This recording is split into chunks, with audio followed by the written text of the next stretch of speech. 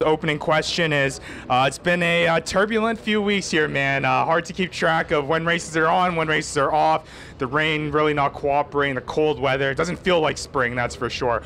Just tell me what the few weeks have been like for you guys in terms of navigating through all those challenges when it comes to the weather. I think the hardest part is, we spend a lot of time to get these cars together and get them ready. And you predict throughout the week what the weather's going to do. You set your car up for the way the weather's supposed to look. If it's hot, if it's cold, if it's going to be damp. So the rain's really been killing us lately. It's took two of our races so far. Luckily we're getting today in. A little cold, a little windy, but it's tasking to try and keep these things situated for the track conditions when you don't know what the weather's going to be like. And in terms of just the amount of work that goes in from your team to get that car ready, to kind of pivot on moment's notice. I mean, just talk about your boys in the shop and just them putting as many hours as they do to make sure your car is ready. And I'm sure it's not fun when you get that call when it's like, hey, we're actually not racing this evening and you've been working all week. Just talk to me about kind of the dedication that they have to putting your car together. Yeah, I mean, we spend 3 to 4 days a week in the shop to get ready for Saturday. After Saturday, you go home, you wash till 3 in the morning. These guys doing tires, changing bars, changing ride height setups. Motor maintenance is key for what we do here.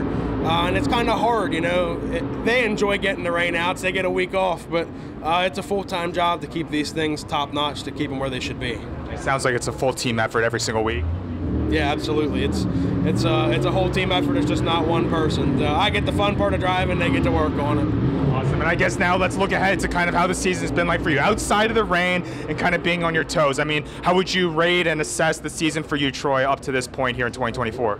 So far, our season's been pretty good. We put a brand new car together, and it's been reacting very well compared to some of the other cars that we've had. Having a good night so far tonight. Hopefully we can keep that momentum rolling and keep this thing going.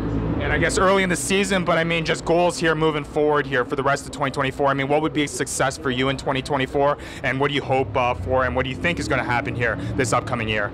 The goal for every year is as many wins as possible. Chasing the track championship would probably be a goal of mine. It's hard to do here. There's a lot of good cars, but we're one of them. So it's a tough thing to do, but we've got the equipment, and just the driver got to come through and make it happen.